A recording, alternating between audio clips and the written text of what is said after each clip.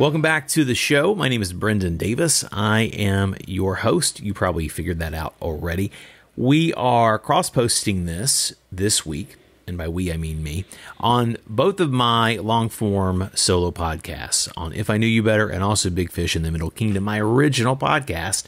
And my guest today is a guy who's become a really good friend. He was on one of my earlier shows, and we were still sorting out our recording and such, and it was a remote interview, and I remember the Skype gremlins were definitely fighting us that day, and we have talked for probably 3 years now about getting together and doing another new and much improved, now that he himself is a successful podcaster and makes videos, and all of our technical issues are solved. Please welcome returning champion, my friend Ronald Paredes. How are you, Ronald? Thank you for that. I don't know if I deserve that introduction, but thank you anyway. Well, everybody deserves an introduction, and you deserve a better one than that. I will link the original episode, but so much has changed for me and you. You know, the world's changed. Obviously, the situation we're in as we record is the approaching the peak of the pandemic in the States, and you're in China, where it seems to be a little bit on the downhill slope, of course. So we'll get into that for a minute, but this show will not be all COVID-19 all the time.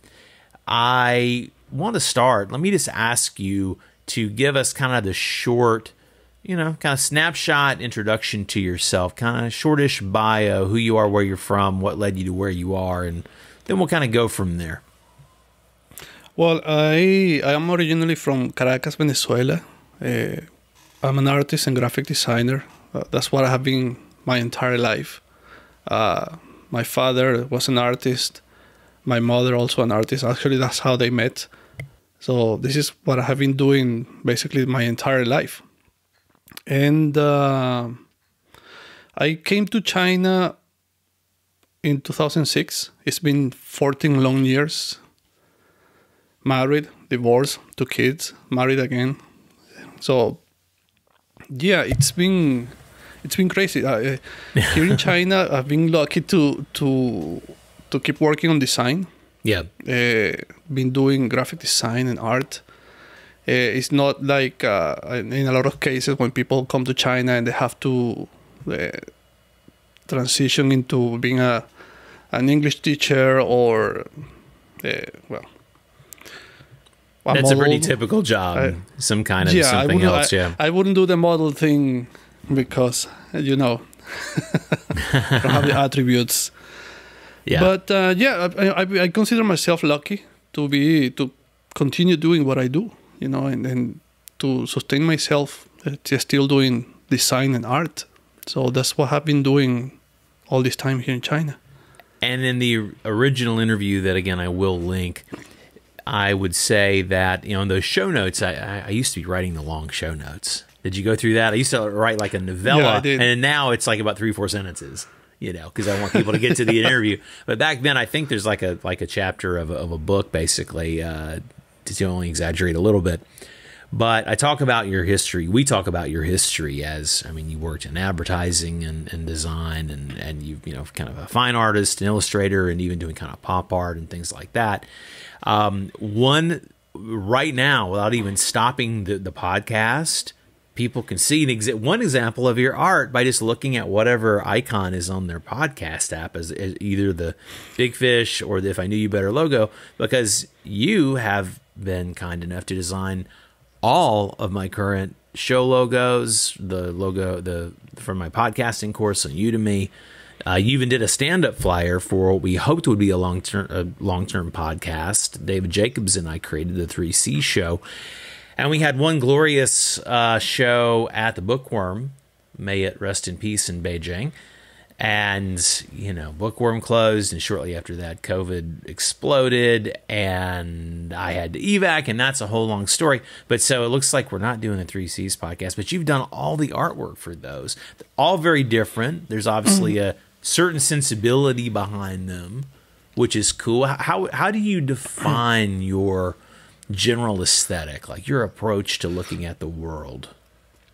Well, there is a differentiation when you work as an artist and you work as a designer, and people tend to confuse the both. the both careers. And when you're a designer, you owe yourself to your clients, and it's a different thing when you do art and they ask you to do your art to implement on a product or to use as a campaign or something like that. That's different. But when you're a designer and you have to understand the aesthetic of the client and the brand of the client, and you have to do work that is for the client, not for you. Right. So that's why you have to adapt. You have to adapt to what the client requires. Mm-hmm. It's different than when you're an artist. When you're an artist, you do your thing, and if people ask you your work to use it as a brand or in a brand, then you do your thing. It's your aesthetic. Sure. But yeah, you have to differentiate that. Sure, but case in point, you are both. I mean, you're a designer and you're an artist. I mean, you have your own art. You have your own artistic statements. I mean, I know your work, but I don't want to be one of these, beard scratching hippies kind of imposing my own thoughts on it. I'm curious what to you the themes that drive you. What motivates you?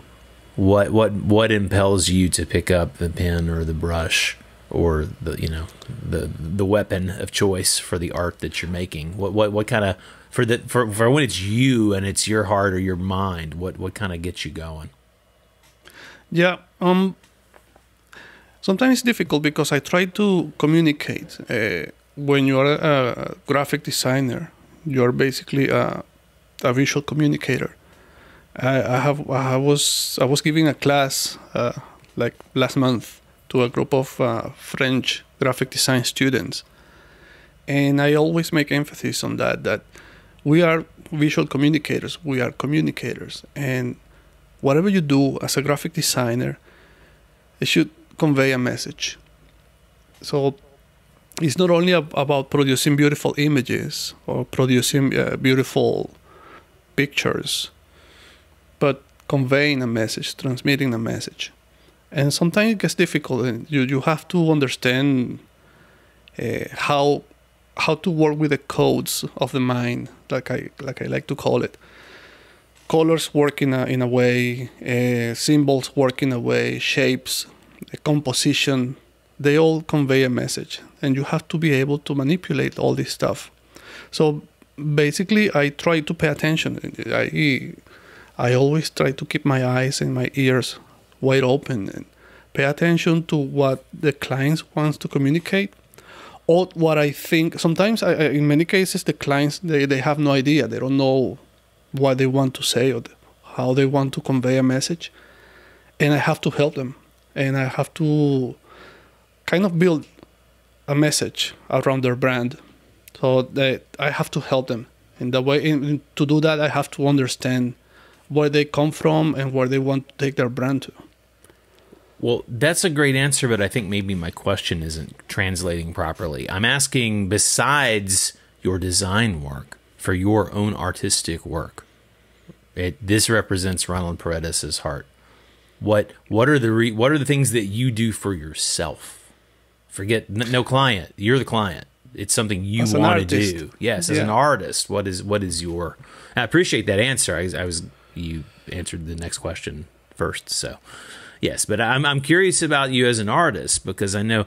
Look, let me point it in the direction I'm trying to elicit a little more information. You obviously care about, socially progressive issues, women's rights, and your story is quite a story. I'm going to ask you to kind of give the short version after I want to talk about some art first, but your essentially your escape from your home country during the situation there, so you're dealing with these issues of displacement and belonging, and I don't want to put too much on it, but please put some stuff on it. I want to tell people what they can kind of be expecting to contemplate if they go to look at your work, like your actual artistic work.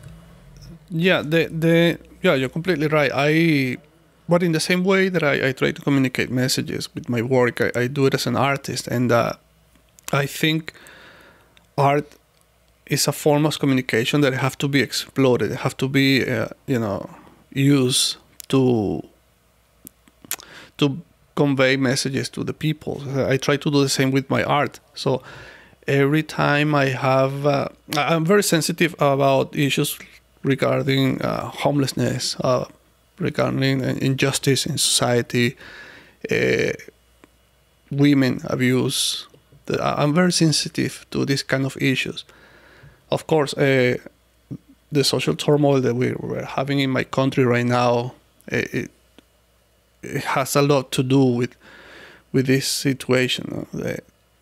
How I want to communicate what is happening in my country or what is happening in society in general. I don't do too much work related to my country. Yeah, I've noticed that. There's a lot of China when you can identify when I can localize it to a place, it's clearly China. But you've lived there for a while now, so that makes sense. Exactly. I try to be more general in how general issues in society. Mm-hmm. So I have a series about women abuse, because here in China we have seen how difficult it is for Chinese society, for women in Chinese society. How difficult it is sometimes for women to get the respect that they deserve. So I have a series of drawings and paintings about this because this is something that I wanted to attack, something that I wanted to talk about. Another series that I have is about war and peace, and a little bit living in Nanjing for a long time. I was quite sensitive to the issue of the Nanjing massacre. Right. And I was trying to say, in a way, that this is not only something that happened in Nanjing, it keeps happening today around the world. Yeah. And it is, of course, it is a horrible thing, but it's something that we tend to forget, Yeah. We talk about these issues, and they seem so foreign, so far away. Yeah, I mean, the Nanjing massacre was early days World War II, and it's before the U.S. was even in the war. So, from a Western perspective, we often, I mean, that is one of those unfortunate landmarks in China's painful history that we do learn about briefly. But of course, I mean, at least way back in the dark ages when I was in school, it wasn't the focus because, at the time China was not even really open. China was not open when I was in. I mean, I'm 52. I was already. I was already in. I was through. I was coming up on. I was in middle school basically when China started to open, to the world 40 odd years ago. So how long were you in Nanjing? How long have you been in China, basically, specifically? Yeah, 14 years. 14 years. I was 10 of those years, 11 of those years in Nanjing. And have you been in now? You said you're in Nantong is the nearest city to you now, and that's still a relatively small a small city for China, so it's probably only 8 million people. Yeah, it's it's probably the size of Los Angeles, basically. How big? How big is Nantong? Yeah, it's a small place. It's the size of Detroit. Actually, Nantong is massive. How big is it? Do you know? I'll look on the internet while you're talking. Your next point. I don't know how big, but you have to drive a lot. You have to drive a lot to get anywhere. It's pretty spread out. And it's a pretty important city. It's a port city, and it's I've never been there. Shanghai. I sort of have a vague sense of where it is on it. I'm assuming that it's. Am I correct to assume that it's south of? Is it north or south of Shanghai? Because if it's port, then it's relatively. It's on the coast, so it's north or south of Shanghai. Where is it relative to Shanghai? Yeah, northwest from Shanghai. North. Oh, okay. So it's up as the coast goes in. Okay. Nantong is a prefecture-level city in Jiangsu Province, China, located on the northern bank of the Yangtze River, near the river mouth. Oh, that sounds pretty. I know that area. Vital River Port, blah, blah, blah, blah, blah. I'm looking for population really quickly. So it's 3.2, it's 3,300 square miles is the size of the place. And I'm trying to pull up your population. I don't know why this fascinated me, such as it, but yes, I'm looking at it. Oh, there we go. So, population, wow. Okay, I was kind of kidding. So, I think Metro LA is, I mean, everybody, you hear between like 8 million and 11 million, and some people say it's 4. I don't know where they get these numbers. But I think the generally accepted consensus is that LA is between 8 and 10 million people. Guess how big Nantong is? 7.3 million people. There you go. It's like, and before we were recording for the show, you're like, yeah, you know, it's like a really kind of a small town. I'm like, oh yeah. Well, that's China. Small that's town China second tier. Yeah, like, that's China second tier. So it is a second tier city though, which means it's pretty damn developed. I mean, it's still missing maybe a few things. Probably doesn't have an international airport, but it probably has like a local airport, for instance. They're working on it. Yeah, they're working on it, and there are. Actually, there is a development for an airport that is gonna be part of Shanghai, like a third airport. Oh, for it's Shanghai. gonna kind of be between.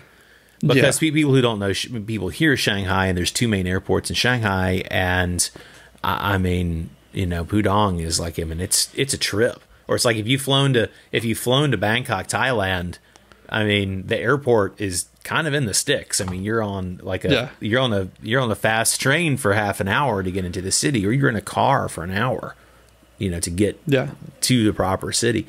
Why Nantong? Is this you have in-laws down that way, or was there some other reason? I know you seem to like that part of China. You kind of landed in that Nanjing, Shanghai. There's sort of sister cities. You landed down in that area, and have you just that's the place for you, or is this a family thing as well? Yeah, it's a family thing. It's about my wife. She's from. Thing is, Nantong have like cities within cities. So my wife is from Haimen countryside, and that belongs to Nantong.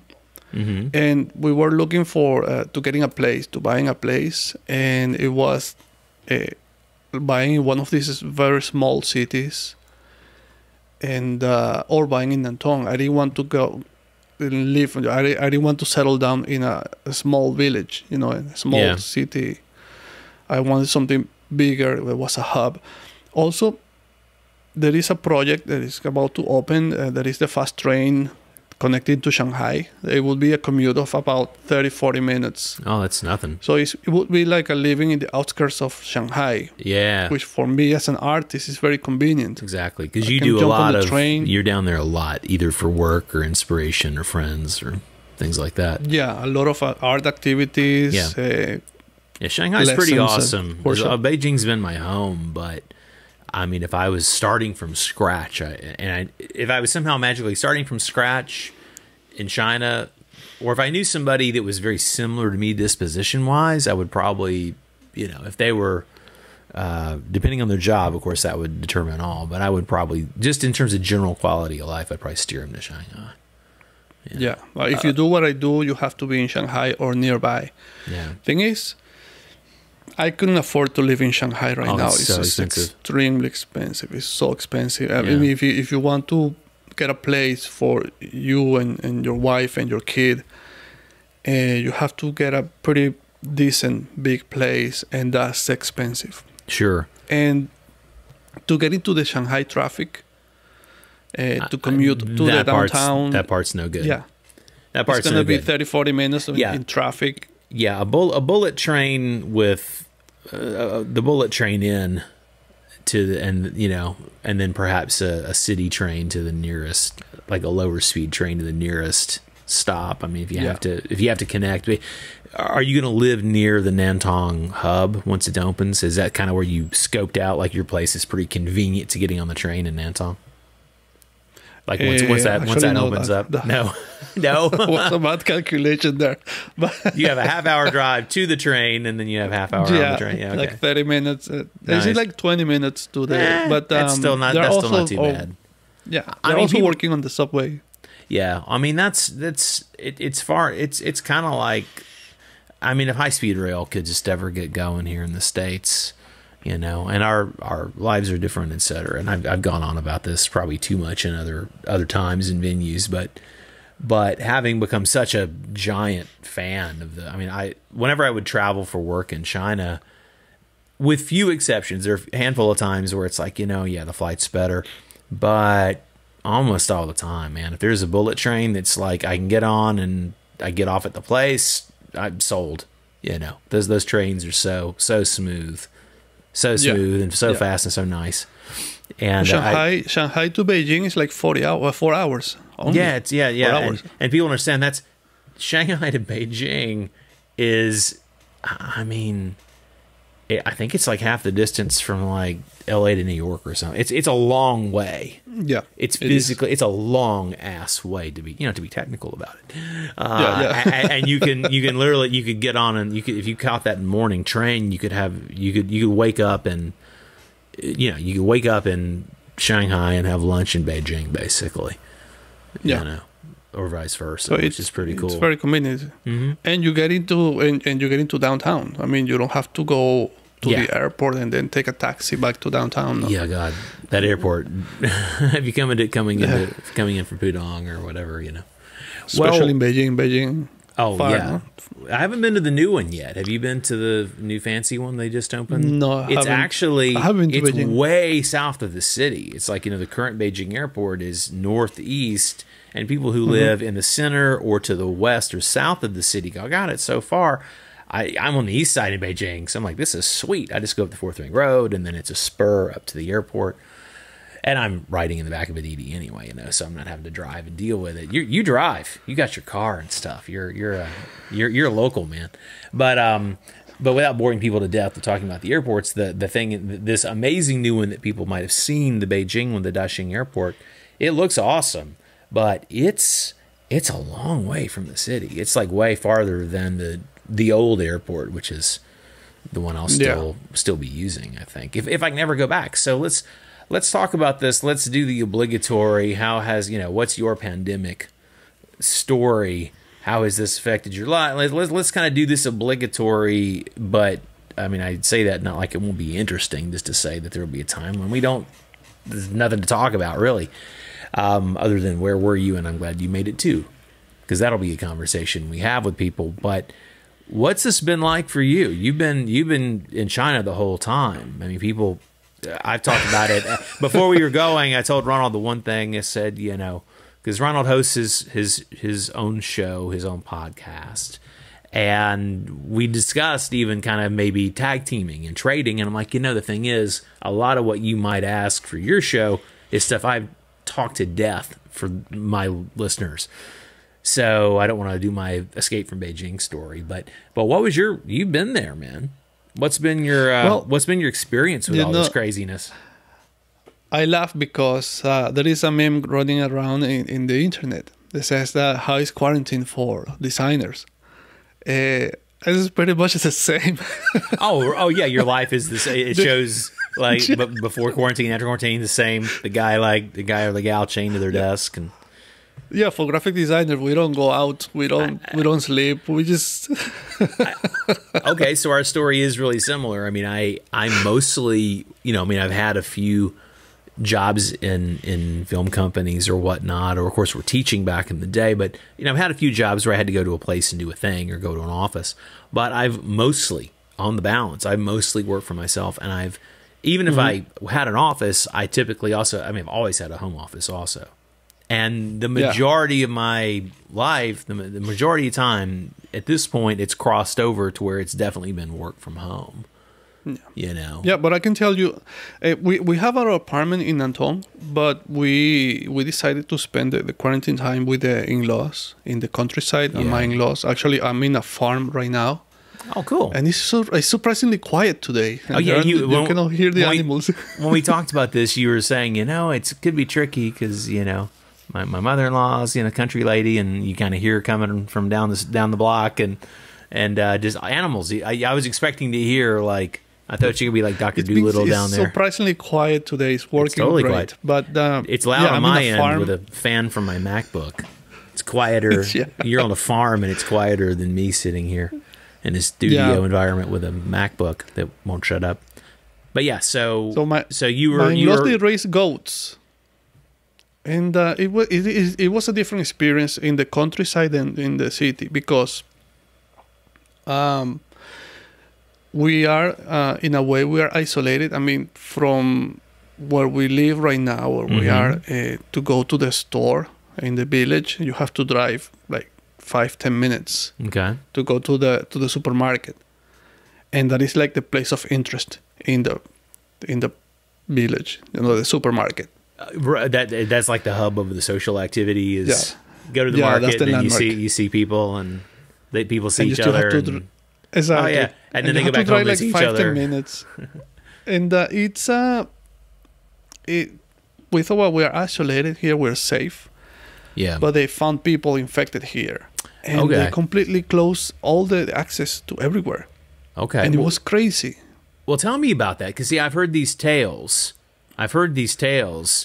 and as much as you don't have to belabor it, but I mean, I'm really curious to hear what that was like. So you were in the village when some cases were discovered, and then they're like, okay, no ins and outs.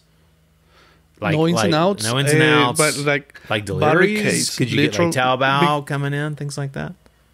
That's like Amazon for non. There was a moment that we had to buy diapers for our baby, and we had to have the lady from the store. There is a store in the village, and she brought the diapers to the bridge, and I had to go get them from the lady herself, the owner of the store. Like on a bridge, like not even to your house, but like there was like the boundary. It's like so it's like the boundary of your house. Like she brought them to like the outside gate or something, and set it there, and the bridge was backed off, and of course you paid with your phone. You paid with WeChat or whatever. So she paid it. So she didn't have to trade money. She paid her through electronic stuff, but no deliveries, no Taobao, for people who are not from China, is like how will be the it's like Amazon, it's basically it's like the Amazon or for eBay, so it's pretty awesome.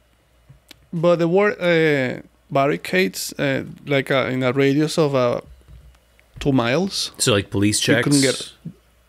Or like those community, the community committee, the local community committee, which is like it's kind of like the grandparent. It's like the grandparents and the older folks, usually in the neighborhood, who are sort of like the volunteer, like the honor guard or whatever, and they have like these armbands, and that was a strange thing.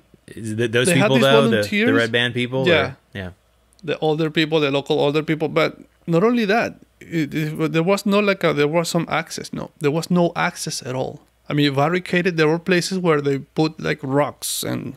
Oh, they physically bury. It wasn't just here's like the sawhorse and a guy going, "Sorry, you can't go." It's like screw you guys. We're gonna build a wall. We're gonna build a brick wall. Really? I mean, they put like that's a lot of effort. But they probably did it in a day because they probably did it by lunch, whatever day they started. Because it's China, because it's like wham, it's magically. But so they put a scaffold and sand and rocks in it. So you cannot physically go through even with a bike. Huh. And it was funny because there are some canals here, some like a small. No, it's not a river. It's not even a river. Some just water canals, and people were trying to sneak out through. Oh, like go down the creek, basically, like walk down the little creek or whatever. With boats, little boats. But did they have somebody catching them at the other end? They wouldn't. Yeah, they wouldn't. They wouldn't let them go. And did they just turn them around, or did they take it to? Okay, they didn't go to the trouble of taking them in. They're just like. Nope, go back. Yeah, you just go back. Well, how long did that excitement last? How long was that the vibe? That was like 3 weeks, 3 weeks. Okay. It was a long time. And roughly when did it start? I mean, I doing you a disservice because I'd love to know roughly, I'd love to know dates for the reason of people listening to this in the West will go, what? Way back then? You know, because the point is this was probably, I'm guessing this was February when it started. Well, the lockdown actually started way earlier. Like January. Literally one day before, 24th. Well, okay. So the 24th was Chinese New Year's Eve, right? Or was that 25th? the day? Yeah, exactly. 25th was Chinese New Year. Yeah, so the 24th was Chinese New Year's Eve. Yeah. Yeah. And that's when the order was issued that nobody goes anywhere. January 20. Okay, so for the sake of everybody else, and if you're listening to this, you're smart or at least curious kind of person. And yeah, January 24th was when they were taking those measures there in rural China, far away from. I mean, like you're not. You know.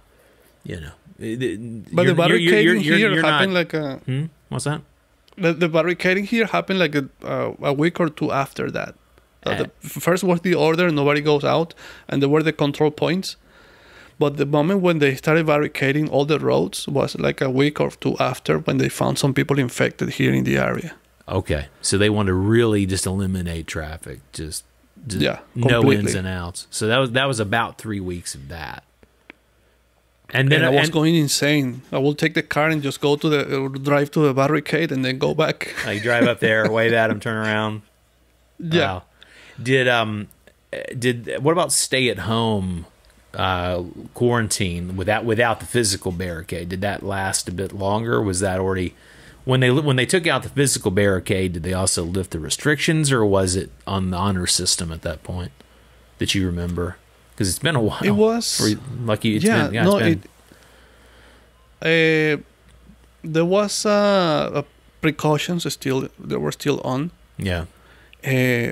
If you wanted to go out, for example, if we wanted to go to Nantong, to the city, in the expressway to go through the toll, all the checks. Scan a QR code, your temperature. Mm-hmm. In my case, being a foreigner, I was literally questioned. What are you doing here? Why you're here? You had to roll with all your papers. Normally, this is stuff that you don't have with you, but you had like your passport and probably your marriage license and your residence permit, and I have to prove why I'm here. And then it was not only police; it was police, medical, medical staff. Okay. But also it was a local government, people from the communist government, actually checking that everything was functioning. So at every checkpoint, there were multiple people who were all, they had different concerns, but they were all looking at your stuff, basically. Yeah. The police are probably checking dates of things, and the local people are checking your residence, and the party people are probably like, why are you here? There was a policeman. Why questions probably from the party folks. Yeah, there was a policeman. Literally, he knocked on my window, and with this face, like angry. He's like, what are you doing here? Because in China, every foreigner is suspicious. Sure. And what are you doing here? Angry. And my wife, he's my husband. He's been living here he's never been out of China. What is the problem? And no, we have to make a phone call, and then they take my passport and take it away. Wow. And make phone calls and take pictures, and it was distressing. So we decided not to go through the toll using the expressway. You just use the country road.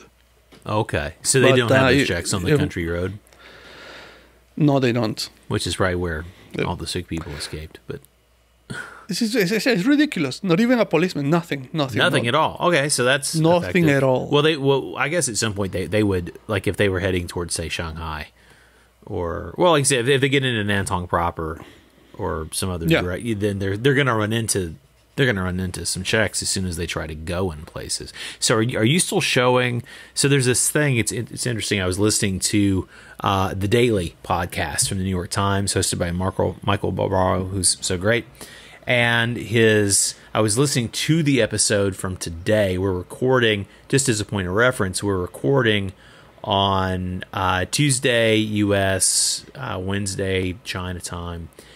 And on the episode of the Daily that came out today, or actually, I think it was yesterday's, it was actually yesterday's episode, but I listened to it today. Donald McNeil Jr., who's a science and health reporter for the Times, talked about understanding our path out of lockdown in the U.S. And one of the things that he said, and of course the host's role is to be a bit credulous and ask the questions even if they themselves actually know the answer they're asking on behalf of the listener. So the host asked the guest, this is the April 20th episode of The Daily, really good, really interesting interview, although for you it'd be like old news. But they got to the point where the host was asking this guest, who is esteemed and has covered pandemics for decades and one of the leading experts as a journalist about this stuff, what's it look like and what can we look forward to or get ready for? And among the things he said were things that I know are old school in China. He was saying, like, having some kind of like a digital certificate to prove your whereabouts and your health check, and being prepared to show it at any given time. And he mentioned this, and he ended up saying, in China, there's, a QR-based app, and it's through WeChat, right? It's like a QR code, but basically you have a app now that shows green, yellow, or red, which anybody who knows what a stop sign means understands what that means. You need a green to go anywhere. And if you got yellow, it's going to be some questions, and red is like, you're not supposed to be on the street. You're supposed to be in treatment somewhere. Basically, what it does is that it records where have you been, and if you have been in places of risk, you risk to be infected. So, but using your location, it tracks your GPS. Your records. It's a cooperation with the idea of data privacy, and I mean it's kind of a joke in the West, but there's no pretense of it in over there. So so the cell provider is like, here's where they've been. Here's all their data points, every bit. Yeah, they walked 13 steps and they made a left, and then they're in the, it's like every single thing. And so, but the good news is, that it's at least. I mean, it helps. It helps. Yeah, I mean, it's one of these draconian things that it's an invasion. It's invasive. It's intrusive. This is that slippery slope that everybody talks about, because it's like we're both sitting here saying it's a good thing and it's necessary, but it's also an invasive thing. And of course, you see how it just underscores that you have absolutely no real privacy. One of the things that I was telling my wife when we were in the peak of the pandemic here is I'm really worried that this thing really go to the West. Yeah. Because people, they are not going to be able to handle it. And because of the mentality, people don't understand how this thing works. And people in China or in Asia in general, they're used to deal with this kind of stuff. Yeah. But we in the West, just the fact that we have to use a mask, I know, is weird. We don't. And people telling us what to do and stay home and isolate yourself. What? Yeah. No. So it can get messy. And you're seeing it right now. I'm as you're saying it. I mean, of course, we when doing shows, I'm sure you do the same thing. And like, we're using video just so we can see each other. The audience won't see it. But you use nonverbals. When somebody's on a point, you want to continue. You give them like please, more. I was just doing that like crazy to Ronald, because I've been saying that. I mean, I was asked months ago. That's like, unfortunately, I think my countrymen and women are neither psychologically nor logistically prepared for this to go smoothly. And then, of course, you see these hillbillies, give us our freedom. We want, the social distancing protesters. It's like, okay, well, there's not about anybody. Darwin's waiting room, right there. Yeah, people don't get it. This is not about anybody taking away your liberties or your freedom. This is not about that. This is a very serious virus. Yeah. It's very easily spread. It's very contagious. It's very resilient. Yeah. And if you don't take these measures, you could literally die. This thing kills you. Have you known anybody kind of close-ish to you who is either really messed up with it or who succumbed to it? I mean, I'm asking you to tell their story or violate their confidence, but I've had a lot of friends. I've had quite a few friends who had it but recovered, and I've definitely had a lot of friends among the wider circle of people, yeah, I mean, there's all kinds of people that have died that are like one step, like two steps removed from me, like my friend's friend or relative, and it can be, yeah. I mean, if it gets you, it's nasty. It's really, really bad if you're on the unlucky end of the draw with that. So and people were talking I about do not want to get old it. people. I do not want to get it. People say no, this is for old people. If you have your immune system, in bad conditions, or if you have a pre-existing conditions, medical conditions, it's gonna get you. No, if you're tired, just as simple as that. If you're exhausted, and it gets Makes you more susceptible. You're done. Yeah, the stress. If your immune system is in the dirt. Yeah, I've actually been. I felt a little. I mean, you have a small child, so you're not. Your sleep is probably not as blissfully uninterrupted as mine is. I deal with the garbage trucks, the other essential people out there doing the city jobs sometimes a little early in the morning, but I have been sleeping my ass off. I've been. I mean, that's part of my stay healthy plan is give myself about a 10-hour window to sort of, land the plane, hopefully get some sleep, wake up in a civilized, probably hoping to get 7 or 8 hours within a 10-hour window of chill a day. And it's because I'm how productive have you been? I have been working my ass off. I've been same here. I've been busier during this time. Now that I've gotten into a groove and I've got some routines going, and it's not just busy. I mean, I'm doing stuff. I'm delivering stuff. I'm checking boxes off lists, and it feels great. Yeah. So other than being broke, because a lot of this is fulfillment of other things, or it's prep. It's essential prep for future. It's basically I'm doing a lot of things that equate to future money. But you got to do it. It's like things you have to do. How about you? How are you surviving and thriving and doing your thing right now? Well, this is a thing that took everybody by surprise, and this is the literal case of saving for a rainy day. Yeah. If you're not able to do that, I mean, you're done. I know a lot of people who lost their business. People who were doing very, very well. Mm-hmm. With that, making a lot of money, and they lost contracts of millions of dollars. Yeah. So imagine for average people like me, I'm self-employed. I don't have a regular income. So I have to, do whatever it takes. Now right. I'm doing online courses, and I'm preparing workshops to do online. I just released a free drawing lesson. Yeah. Drawing courses. I was going to link that. Talk about that a little bit. What it is, and I mean, it's a cool thing to do for this time right now.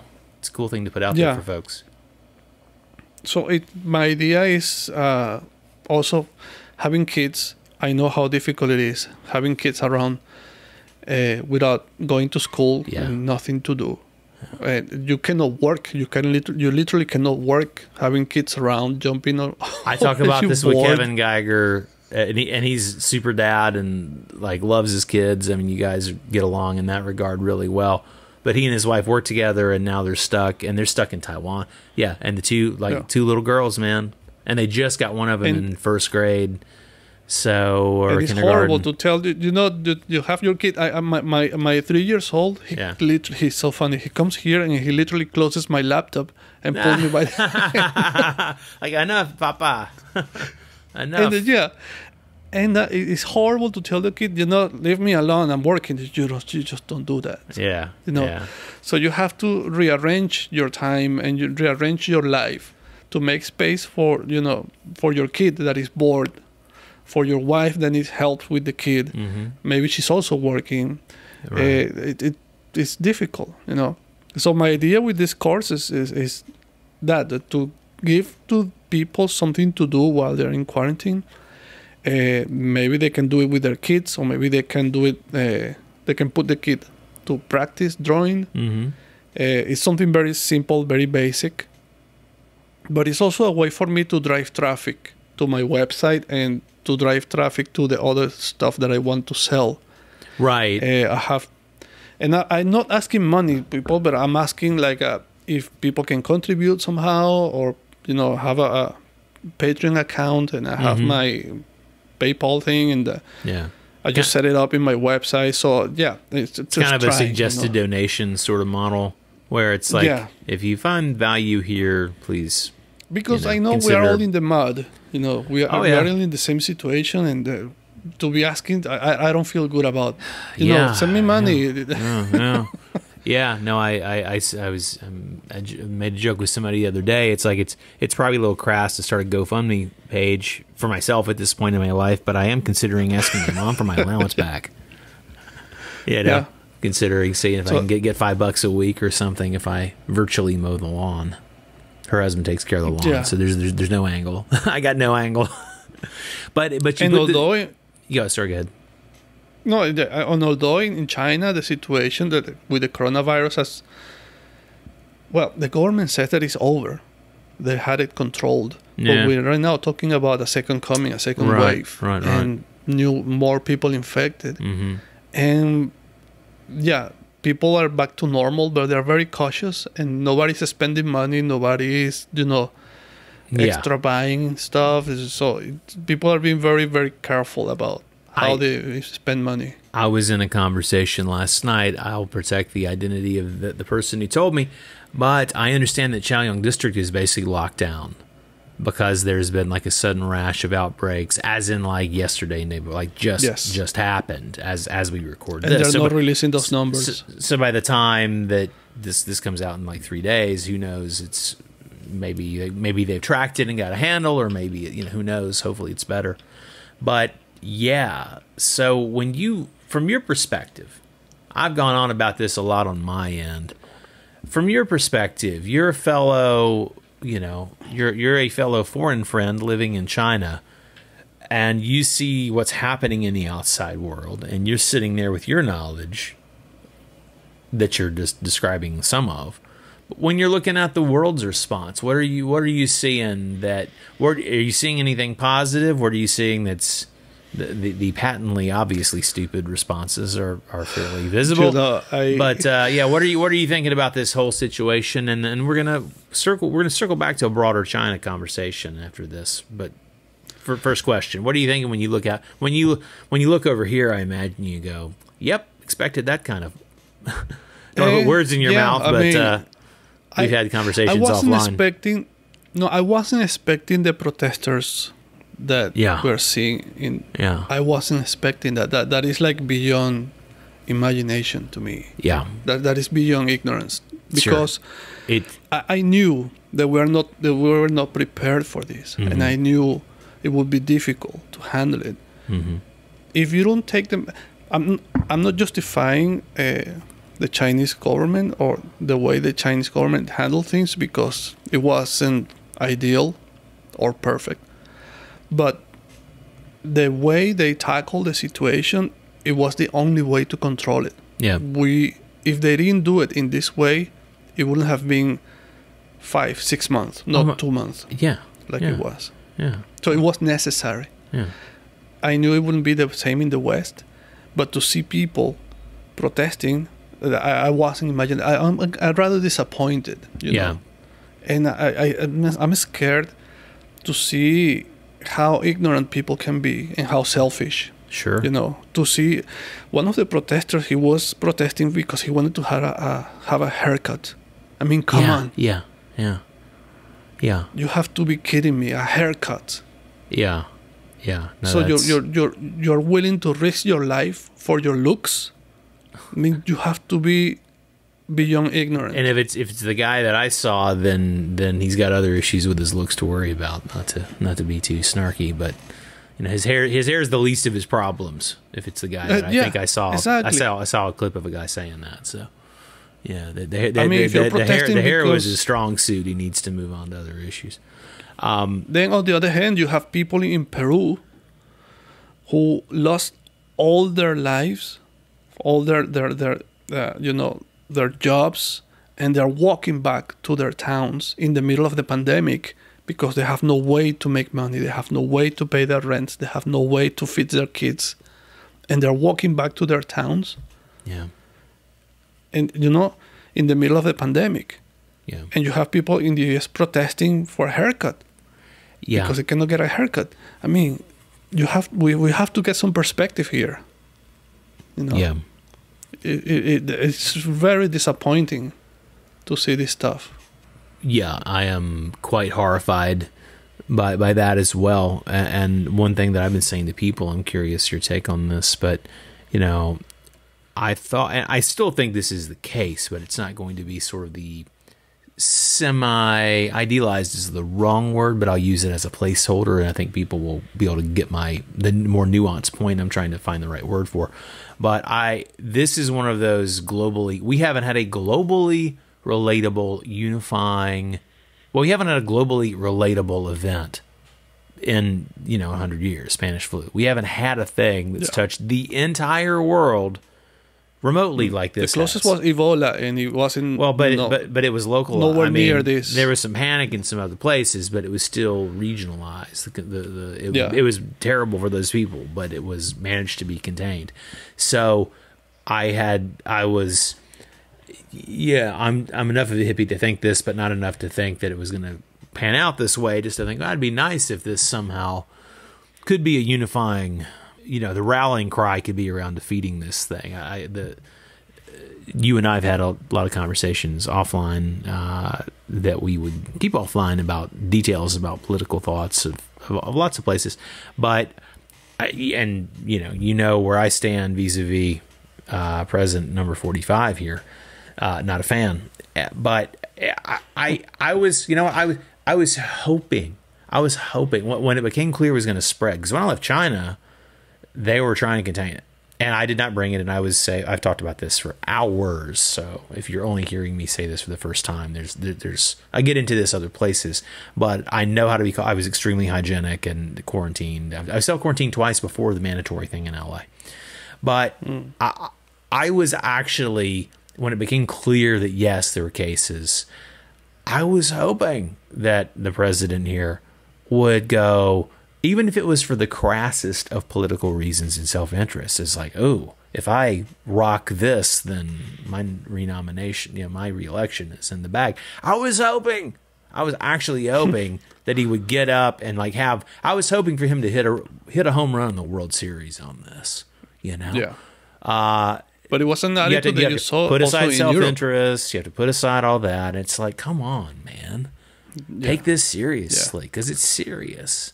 But no, like you said, it's revealed the level of idiocy and denial.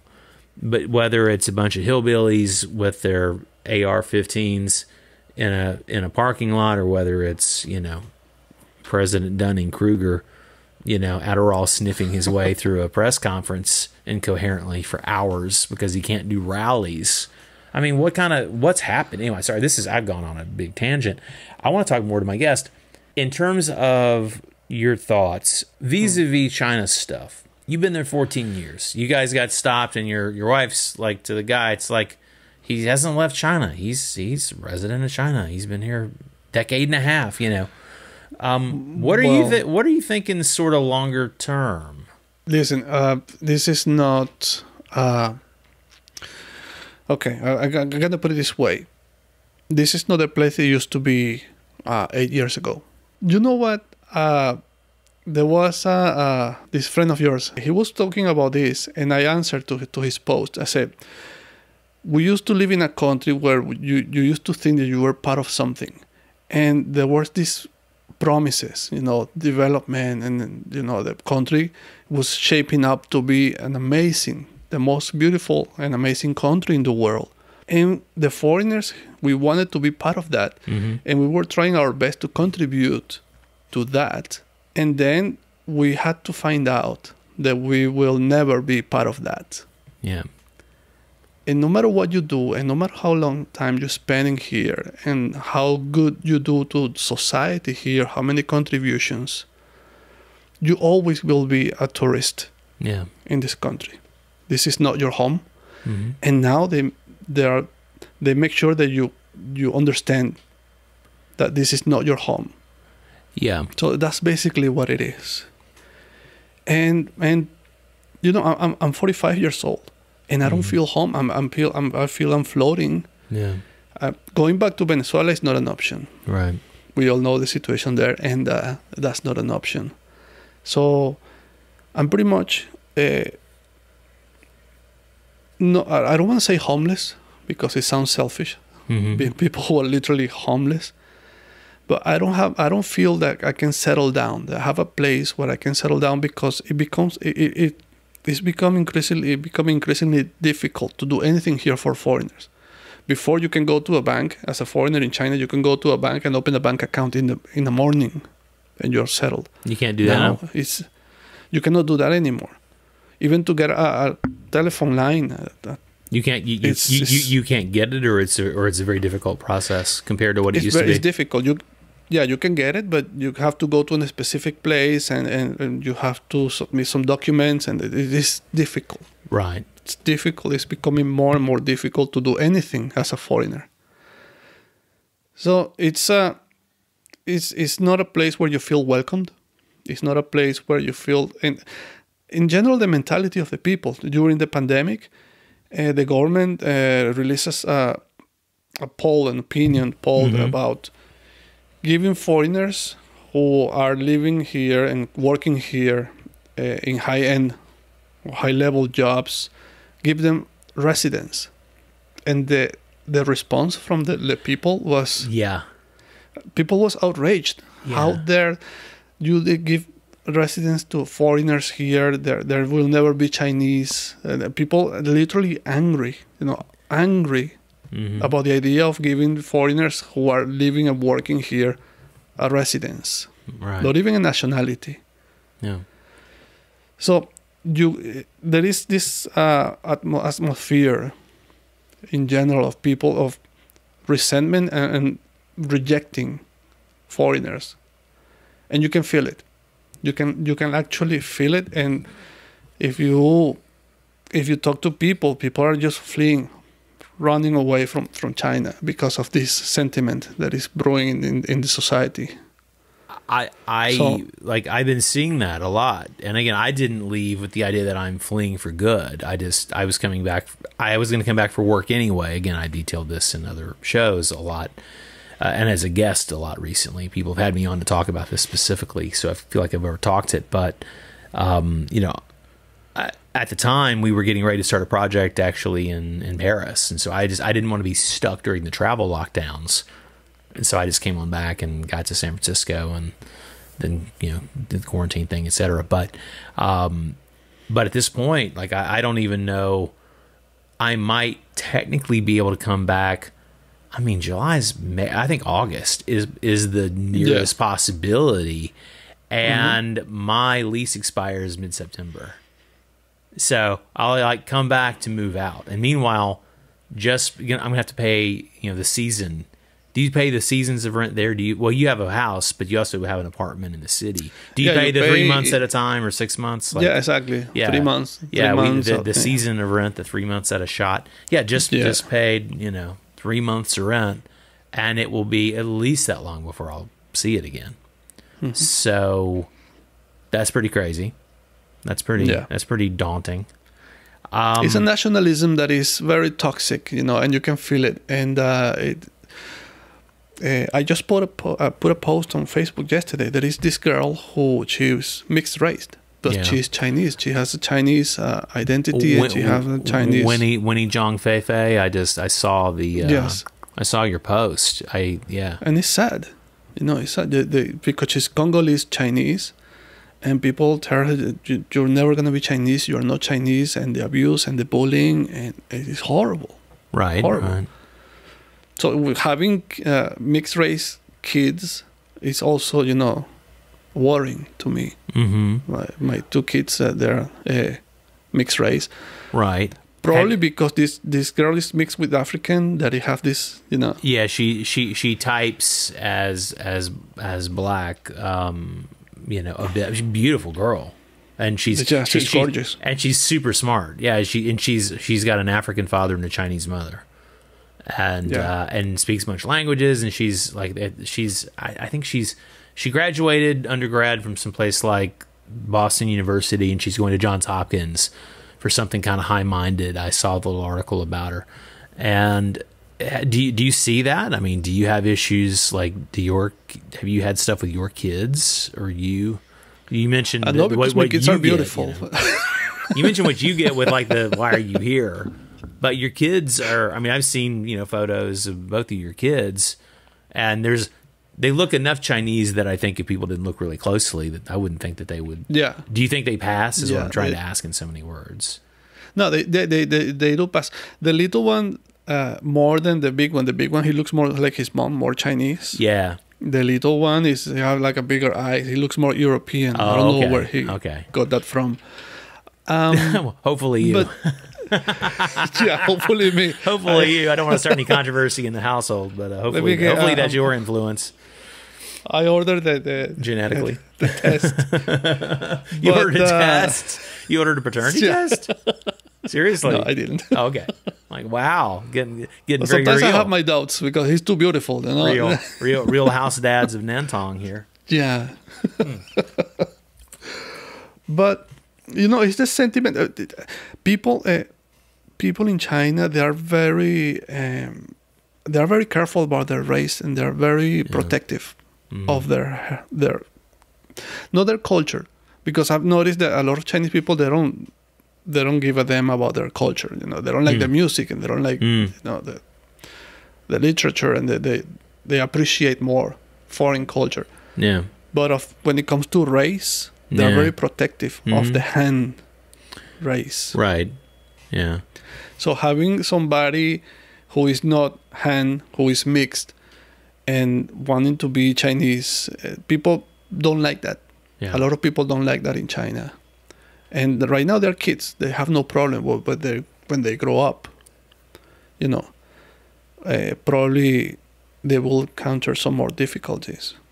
So people telling that you are not Chinese, and Well, so you expect that she'll be there. I mean, your wife's from there. You expect that she'll be there for. I mean, that's. You expect she'll be there for the duration, kind of thing. I mean, is that the? No, because I foresee that things will get more difficult for foreigners to a point when.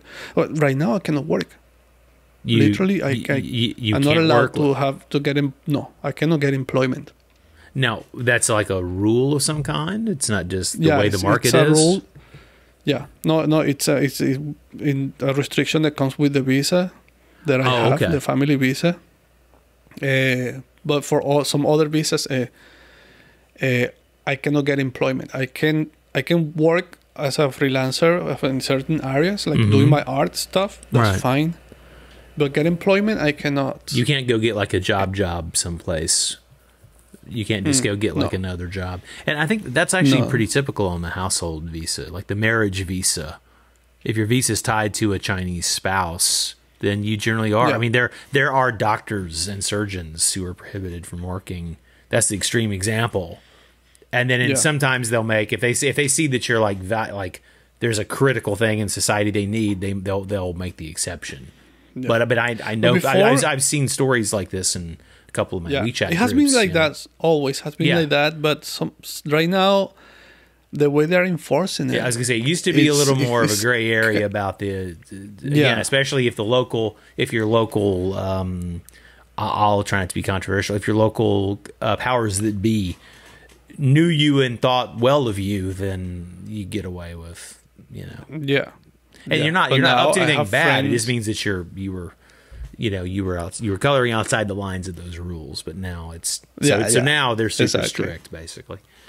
So I have friends who have been visited by the police, and the police knock at your door and push the door inside and passport everybody, and the check-ins are quite brutal. They just come on in, or they. Yeah, and that didn't happen before.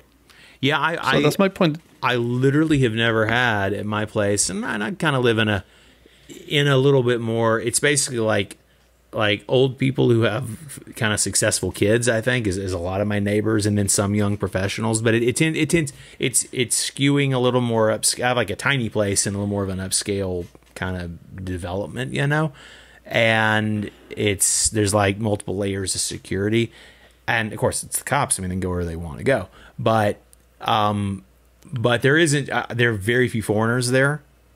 So there's very few kind of suspicious riffraff for them to check on in the first place, I guess. But at least, I mean, so I've been gone since, you know, late January, and I understand that's happening a lot now. And I wondered if I've been missing that, because I mean, of course, they know from your, you know, when you fly in and out, I mean, it goes in a system. They can see that you're out of the country. But I never ever had that. I never had a knock on the door, you know, never had any of that at all. Like never once. But maybe that's just my local police station is actually pretty awesome. That's like about a block away, where I have to go and check in for the, you know. Anyway, so the point is that those people are actually pretty, you know, pretty cool. They're about their job. They're not about causing hassles. But I guess if they were told to go rouse some foreigners, they're going to go rouse some foreigners. You know? Well, during the peak of the pandemic here in China, they called here looking for me. Okay. A couple of times. The local police station, they called my in-laws, just asking like where I was. Make sure you're there. Yeah, making sure that I was here and I was, you know, I was not going anywhere, and so yeah, they check on you. They have records, and they know where you are and what you're doing, and you don't. The scary thing is you don't know. You don't submit any information. They just know. They get you and they find you. Yeah. So that's a bit scary and a bit sketchy. But so your experience kind of lines up with what I've heard from some other friends between Shanghai, Beijing, some of these groups that I'm tracking. So you think it's only going to? Is it fairly consistent now? Do they check in on you now, or is this was like the peak and now it's kind of has the checking in on you slowed down? Was that kind of just like peak COVID, or is it still kind of an ongoing thing? No, it's more relaxed now. It's more relaxed now. They are not checking. They just called a couple of times to make sure that I was here, but they didn't keep checking. Okay. But also, I'm not moving a lot. I mean, I should go to Nanjing to see my son, but I was suggested not to go there. Not quite yet. Right. Your older son lives with your ex-wife in Nanjing, and then you're there in Nanjing. Exactly. So, it reminded me, because I need to probably pop in my Chinese SIM card. I haven't had it in my phone in a long time, and I have the roaming, but I probably need to check it and see. I mean, it's going to blow up with messages. It's going to be a bazillion messages. I haven't put my Chinese SIM card in 2 or 3 months, you know. So it's going to just go crazy with all the messages. It's going to be fun. Everything from, all the places. Well, we could easily talk for hours. And actually there's only an hour or so of this going in the show, but we talked before and between, and we'll talk after, which is nice. In terms of what you're working on, let's end this on let's try to find a little bit of an upside here. Do you think there's an upside to the outcome of this? Do you think it's going to cause people to be more reflective in a certain way, more conscientious, and maybe there's some macro things that won't change with society, but like to a personal level, what if any positives or upsides can you see? Yeah, the answer to that is in my episode that I just released yesterday. Okay, and what's that episode titled? What's that episode titled? We'll link it in the show notes. It's called Change Within Yourself, or the change happens within. Perfect. It is. I was basically talking about how people talk about something have to change after this, something have to change, but we keep talking about this like it's an external thing that's going to somehow happen somewhere. Right.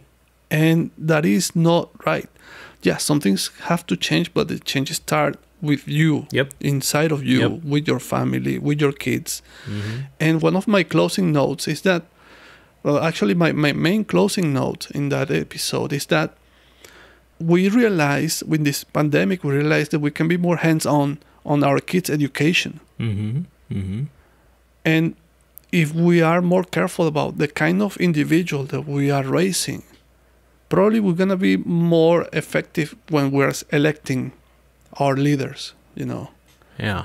when we select the future of our countries, people who are in charge of electing, you know, the presidents and the leaders, and what is the criteria? If we have individuals that are ethical, they have principles, you know. So one of the things that one of the positive things that I see is that we realize now that we can be more hands-on on our kids' education, how we are raising our kids. A lot of people have to do homeschooling. Right. A lot of people have to sit down and do homework with their kids. A lot of people have more time with their families and can have more conversations. How many parents, they don't even know what kind of kids they have?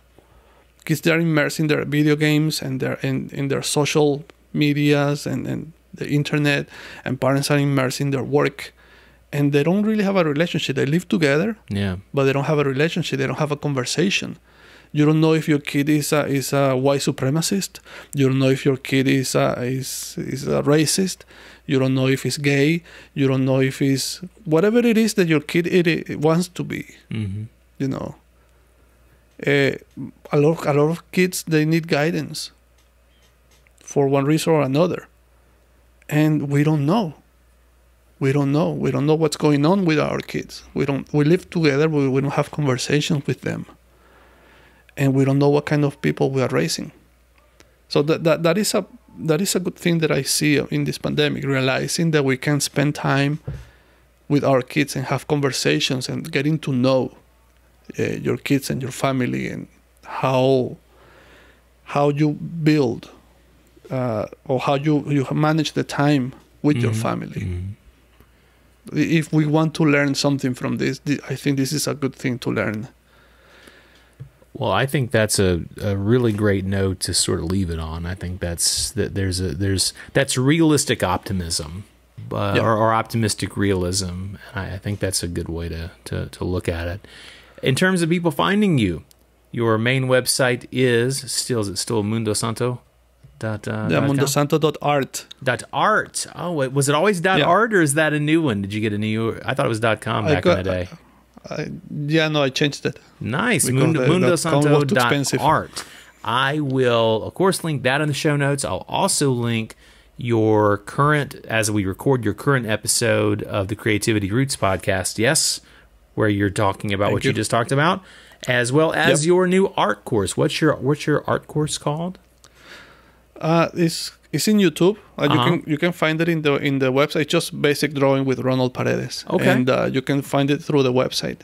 Well, I will put those links in the show notes and make it easy for people. Ronald, my friend, it's really nice to see you. I'm glad you're doing all right, all things considered. Man. Yeah. Same. Well, you look great. Keep doing what you're doing. Thanks, man. We'll talk to you soon. So, talk to you later. Take care.